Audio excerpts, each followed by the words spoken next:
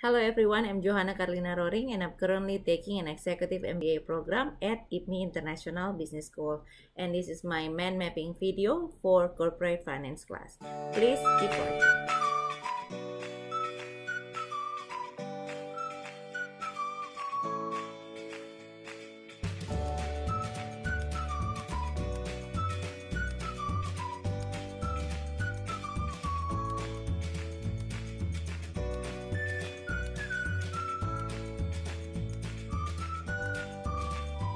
Our corporate finance class was taught by a very talented professor.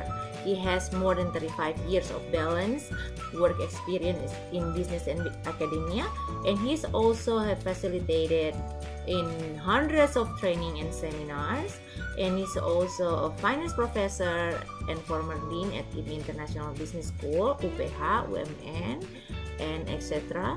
And he's also written 35 books and 1,000 articles.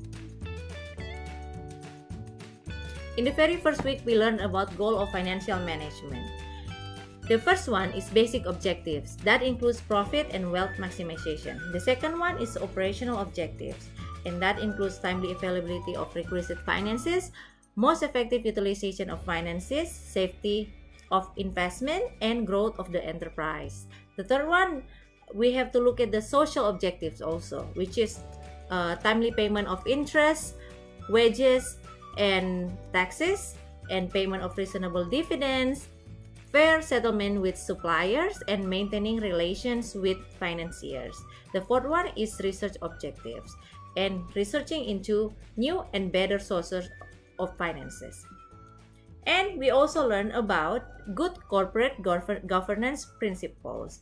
So you remember the word tariff, T-A-R-I-F.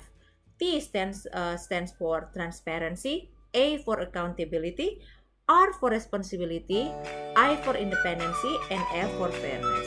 And this will result in prudent management according to mandate given, sustainable performance improvement, better corporate image, and of course, value creation. Another very important lesson is the 4 cornerstones of corporate finance. The first one is the core of value principle. Value is driven by returns on capital and growth and cash flows. And then there is conservation of value principle. You cannot create value by rearranging claims on cash flows. And there is also best owner principle. That is, a business value depends upon its owner's capabilities. And expectations treadmill principles. The more investors expect of your share price, the better you must perform to keep up. So the combination of growth, return on invested capital or ROIC, and healthy cash flow drives value creation. For time value of money, receiving $1 today is worth more than $1 in the future due to opportunity cost. So the opportunity cost of receiving $1 in the future is the interest we could have earned if we had received the $1 sooner. If we can measure this opportunity cost, we can translate $1 today into its equivalent in the future or compounding, and we can also translate $1 in the future into its equivalent today, or we call it discounting. Now let's talk about capital budgeting. Capital budgeting is a planning process for investment in long-term assets. So for example, if we are going to invest in a new building that costs 30 billion rupiahs, we need to know, will that investment give added value, or how much is the return and the risk. So decision-making criteria in capital budgeting will help us to make decision whether to accept or reject a long-term investment proposal.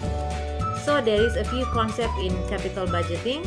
The first one is estimate expected future cash flow, and then evaluate the project based on capital budgeting evaluation criteria, and then decide whether which project is good or bad. 2 or more projects can be mutually exclusive, which means that we need only to pick one good project. And then there's also the independent one, where we can choose a few or one or more of the good project. There is a few methods when it comes to capital budgeting. The first one is payback period. How many years does it take to cover the initial investment? And some other methods is the net present value or NPV, profitability index or PI, and internal rate of return or IRR. But the weakness when using the payback period method is that the payback period doesn't consider the cash flows, the time value of money, and the required rate of return. Now, if we are using the two methods, net present value or IRR, the NPV assumes cash flow are reinvested at required rate of return. IRR assumes that cash flows are reinvested at IRR. So the conclusion is NPV is better method for project evaluation. In week 3, we learned about the framework of analysis. There's the fundamental of analysis that covers domestic and global economic analysis, industry analysis, and the company analysis. We also learned about the intrinsic value versus the market price. Intrinsic value or IV usually calculated by investor, and basically it is a discounted future cash flow. And market price or MP is the consensus value by market participants. So sometimes we have to make a decision. If the IV is higher than the MP, that means we can buy the stock. In this case also we call it overvalue. And if the IV is lower than the market price or MP, we can sell or we can short sell. In this situation, we call it undervalue. And if the IV equal to MP, that means we can hold the stock or we can price it fairly. Now, when it comes to see whether the company is healthy or not, we have to check the ratio analysis. So there's a few terms when it comes to ratio analysis, but I only pick a few that I think is really important for us to know. The first one is the liquidity ratio, which measures the ability of the firm to meet its short-term financial obligations. And there's also efficiency ratio, which provides basis for assessing how effectively the firm is using its resources to generate sales. And there is also, this one is very important, which is the profitability ratios, which measures the overall effectiveness of the firm's management. And there is two types of this actually, is the profit in relation to sales and the profit in relation to investment. In week 4, we talk about capital structure theory, and in this theory there is these two Nobel Prizes winners, Modigliani and Miller, MM. They wrote an important paper in 1958 in which they proved that with tax deductibility of interest payments, the optimal capital structure is 100% debt. So they made an assumption of no transaction costs, no taxes, everyone has same information and borrowing rates, debt is riskless, debt does not affect operations. So we're gonna see the flat line. In capital structure, actually in the real world, firms attempt to balance the costs and benefits of debt to reach the optimal mix that maximizes the value of the firm.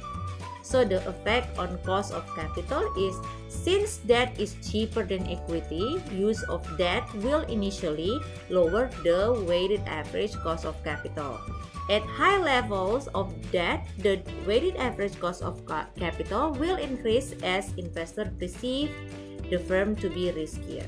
Another interesting topic that we discussed this week is the Sovereign Wealth Fund, or SWF. It is a state-owned investment fund comprised of money generated by the government, often derived from a country's surplus reserves. So it provides benefits for a country's economy and its citizens, and the funding can come from a variety of sources such as the trade surpluses, foreign currency operation, and money from privatization, and etc. So it usually have a targeted purpose for the infrastructure development and technological development, etc. And the problem that usually occur in this SWF is that there is actually numerous issues which include strategic investment allocation issue, or the unclear regulatory issue, high cost of capital issue, and even the good governance issue. Now the question is whether it is a solution or illusion. Theoretically, it is a good alternative solution for the increasing debt ratio issue and the needs for funds for infrastructure development. However, it is not a cheap source of capital. It high risk, high return, low risk, low return. So some issues must be handled carefully to move from illusion to solution. In week 5, we learned about dividend. So should publicly listed companies pay dividend? Now, the dilemma here is that should the firm use retained earnings for financing profitable capital investment or paying dividends to stockholders? Financing profitable capital investment, if we return earnings for profitable investment, dividend yield will be zero, but the stock price will increase, resulting in a higher capital gain. Now, if we pay dividends, stockholders receive an immediate cash reward for investing, but the capital gain will decrease since the cash is not invested with the firm. So, dividend policy really involves two decisions. How much of the firm's earnings should be distributed to shareholders as dividends, and how much should be retained for capital investment. Now, foreign exchange market. Foreign exchange market allows currency to be exchanged in order to facilitate international trade or financial transactions. It has evolved from the gold standard to agreements on fixed exchange rate to a floating rate system. There is a few terms when it comes to foreign exchange transaction. There is spot market. Market for immediate exchange is known as the spot market. There's also interbank market. Trading between banks occurs in the interbank market. Within this market, brokers sometimes act as intermediaries. There is also forward market. Enables an MNC to lock in the exchange rate at which it will buy or sell a certain quantity of currency on a specified future date. Finally, we have arrived at the very last week of lecture. In this last week, we talk about stock repurchases and then we again talk about dividend. Stock repurchases methods are buy shares in the open market through a broker, buy a large block by negotiating the purchase with a large block holder, usually institution, and tender offer to pay a specific price to all current stockholders. Finally, we have ended the mind mapping video for corporate finance class. And I would like to say thank you to you all for bearing with me all this week. And thank you, of course, to our wonderful Professor Roy Sembel for teaching us with a lot of knowledge and experience. I hope we will see you again for the next lecture or the next class. Thank you. Bye-bye.